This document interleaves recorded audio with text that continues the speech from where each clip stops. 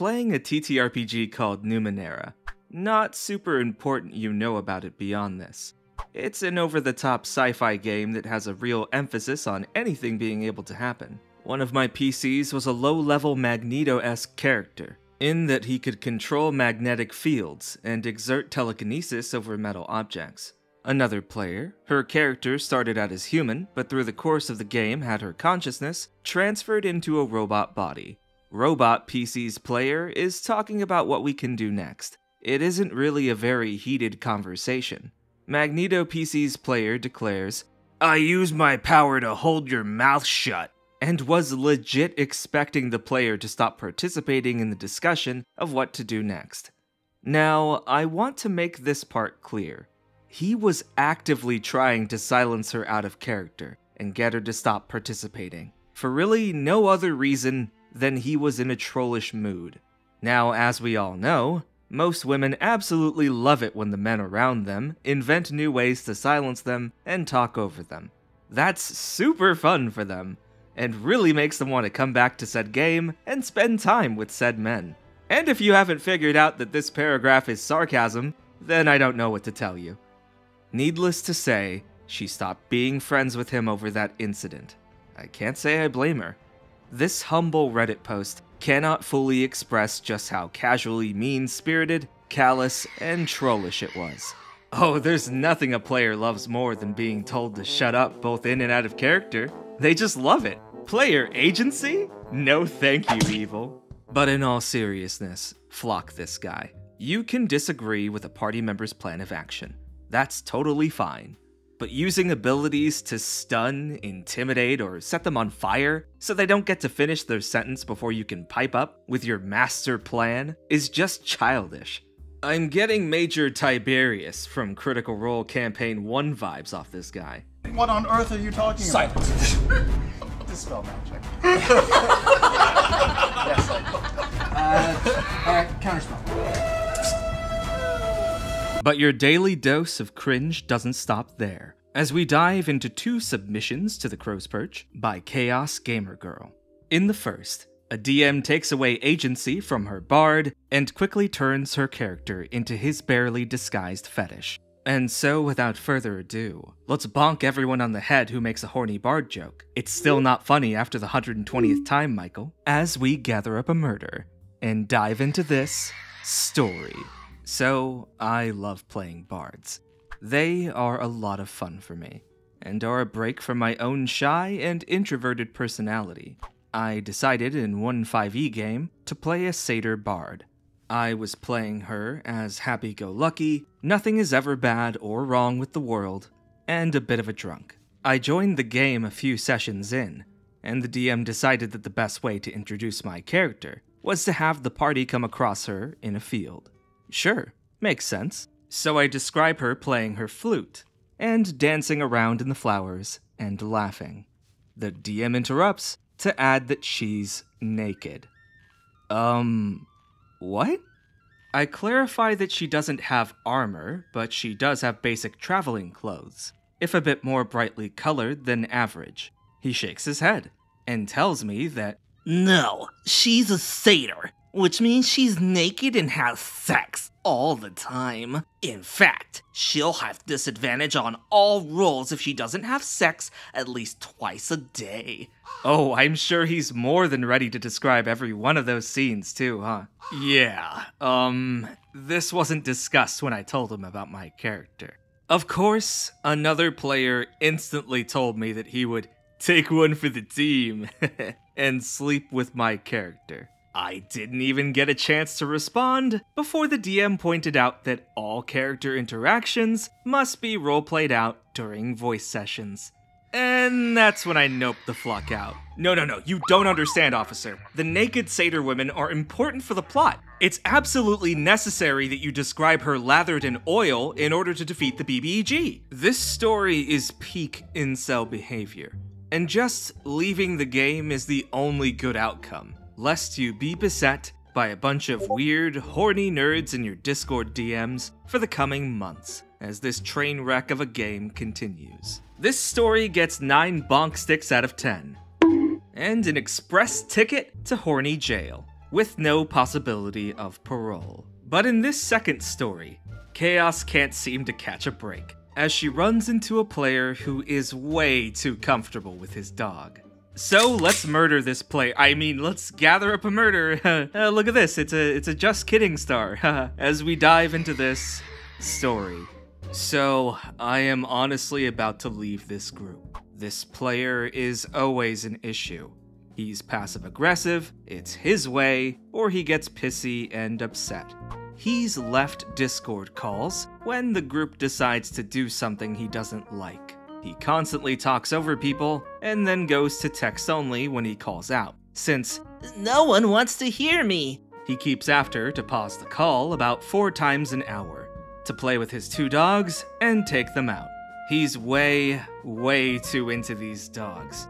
He calls the female his sexy bitch, and constantly makes jokes about playing with the male's balls.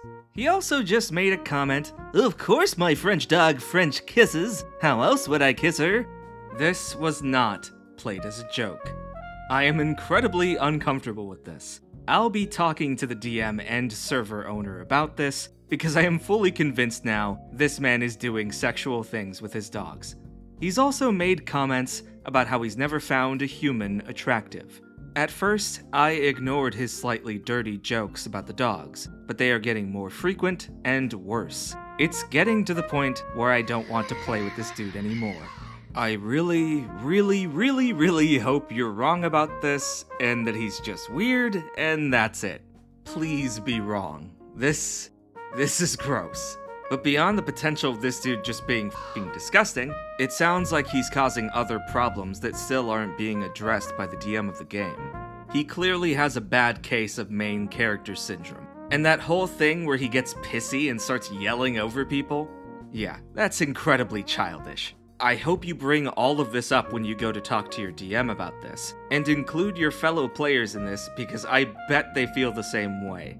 And at the end of this, if this guy doesn't shape up, he's gotta go. But as for our next viewer-submitted story, user BlindDice352 tells us the story of how their significant other broke up with them over a game of D&D. And so, without further ado, let's buy dice instead of roses, right before we gather up a murder and dive into this story. Okay, here it goes. I was nervous about posting this, but screw it. So this isn't totally D&D related, but I use dice in my Conan server. So yeah. Anyway, I run a Conan roleplay server for my friends and I, and it's been going pretty well so far. For a long time, every time I've tried to run an RP server, it has always gone wrong in some way. Somehow, someone has always had an issue. This time, though, things are different. This time, everyone has been having a good time and getting along. And here's how it started. So back when we were still dating, aka a few weeks ago, I would tell my boyfriend everything. We had lots in common, and generally enjoyed each other's company, with or without the rest of the friend group, as a couple should. For some context, it was a long-distance relationship. And I know what you're going to say. Those kinds of relationships never work out. Well, we made it work. We made it work for a long time, in fact. For about 10 years, almost. You see, I'm disabled. So the fact that someone could love someone like me, knowing all the BS I've had to deal with, and still deal with it, was a godsend. We met through a video game. Cringe, I know. But it's not like I can just go out and meet people. You know what? It's fine that you met your boyfriend while gaming, and whether or not that's cringe, I say this: do not kill the part of you that is cringe. Kill the part that cringes. Sun Tzu, probably, or Albert Einstein. Anyway, the point is, good for you for finding someone, even if it was over the internet. Also value yourself more. You fucking piece of shit, I don't know. Be nicer to yourself, that's what I'm saying. Anyway, back to the story. Anyways, I would tell him everything, and so would he. We even fell asleep in party chats a few times. Fast forward to a few weeks ago, and I started telling him about my RP server. I figured since he liked hearing about my D&D sessions, that this would be no different. boy was I wrong. So I start telling him about the stuff that had been going on in the game. At first, he wasn't interested in joining my RP server, even though another one of our friends wanted him to. The way I run the server is that people would be given the password once they make a character sheet. And that's where this becomes a horror story. Remember how I said he wasn't interested in joining? Well, every so often my friend would ask if my boyfriend was going to join. I would say, no, probably not. Until one evening, when he decided that yes, he was going to join. I got excited, and started telling him more about what's been happening in-game. I told him about people's characters and stuff like that, but then it occurred to me, and I asked, oh wait, do you have the DLC map? I should have told him beforehand, as it likely would have saved me some trouble, but it completely slipped my mind since we tend to game share. However, had I known what trouble this would cause, I would have done this a bit different if I could have. He then proceeded to get upset at me, saying he didn't have the DLC and that he didn't care for it, and thought we were playing on the original map. He also said that I wasted his time because he apparently spent half a day working on his character sheet. But it was pointless now, even though all he had to do was get it off me. But no, he threw a tantrum, saying that, "You never told me anything beforehand, just told me to join." Newsflash, nobody was really told anything, because it's all self-explanatory on the Discord, so all he had to do was make his character. It also didn't help that I told him my character had a child with a friend's character. I asked him if he had a problem with it, and he said no, and asked how. It was pretty much, the characters got drunk and practice diplomacy. But it wasn't ERP or anything like that, just fade to black and a bad dice roll. Now me, my boyfriend, and this friend in-game all know each other, and he's married, so I wasn't doing this to cheat on my boyfriend. We just thought of it as stupid fun. But my boyfriend, however, did not. This incident has taught me to never take what someone says at face value ever again. Because even though he said it didn't bother him, it actually did bother him when we talked about it days later. By that time, though, he had already thrown in the towel that was our relationship. It was devastating, and had me in tears for many nights after. When we did talk it out, however, and I found out his issues, I guess I can understand from his point of view. But if he had just told me it bothers him, I could have changed things. I asked him, what now? Because we do still care for each other. And he said, it's your choice. Clearly it's not, because you already made your choice by breaking up with me instead of talking it out, but okay. I told him I didn't want it to be my choice. I wanted the feeling to be mutual, and said maybe it's best if we go on our own separate arcs, so to speak. For some extra context, remember how I said we were together for 10 years? In this time frame, we have already broken up 3 times before this. Now, we hadn't seen each other in person, face to face, which should have been a red flag now that I'm thinking about it. I told him that the 3rd time was his last chance, and he's done well up until this point, which is disappointing and sad.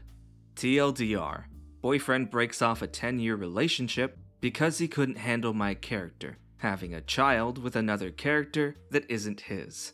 Thanks for reading this. Sorry that it was so long. So, I have quite a few thoughts on this, so I'm just going to present them in a non-linear fashion as they come to me. First thought, 10 years and no physical contact? I've done a long-distance relationship before, and I'm no relationship counselor, but isn't that just way too long? I'm happy you were able to sustain your relationship for as long as you did. But a long relationship doesn't necessarily mean it was a good one. At some point, there had to be some kind of concerted effort from either of you to meet up in person for a date. As for my next thought, which is on a similar note, I get the distinct feeling like he already wanted out. This just seems like such a small thing. that it couldn't have been the only reason. And by throwing it onto you and making it your decision, he can absolve himself of the guilt of having to break up with you, and be able to say to himself, well, I tried. But did he? 10 years, and he still didn't make an effort to meet you in person. I don't know. To me, it just doesn't sound like someone who really gives a shit. Like the relationship itself was already so ethereal. He could have been dating someone the entire time and you never would have known. So, as for my advice, at the end of the day, it sounds like this relationship was an anchor holding you down emotionally. And without it, you can move on to something bigger and better for you. Stay strong out there, and good luck to you. But to my audience, thank you for listening to today's stories, and for submitting some of your own stories today. And if you would like to submit your own story, feel free to post it on the Crow's Perch Discord channel, link in the description. And as always, be sure to like this video, subscribe to the channel, ring-a-ding-ding that bell, and join in on the Crow's Perch Patreon to help support the channel, and get early access to videos, and become members of the bird aristocracy, like our counts of quills, like Hexblading, Sharkay, Kirito Kazuto, Critical Kunik, King Drazil, Christian Pip, Cosmosis, Rikus, Vincent, Haley Thompson, Zero Fang, and Netscape Navigator. How you can join our barons of Beaks, like ArsTorok, ghostleegon, MrHypocritical, Jayvon Meighan, Jesse Schoedel, KuntosWeasel, MoetisMaou, Chunky Salsa, Techblog, Kurestor, Cardespawn, AModestPastry, Jester King, Schoedel, Lord Rende, Gibber-Woods, Wormy, Den of the Drake, McYeetly, and Onya. But if you want to pay $10 like some kind of psycho, then you can join the Dukes of Feathers and join birds like the Kai-veMind, TheSchoolBus, MirageVaxus, Shiro Tatsuma, Quinn, the Forgotten Druid, Jarrett Sewer, Blues Otters, Jared Zemlin, Doc Salty 96, Matthew MulQueeny, and of course, Acroth. And with all of that out of the way, I will see you next time as the crow flies.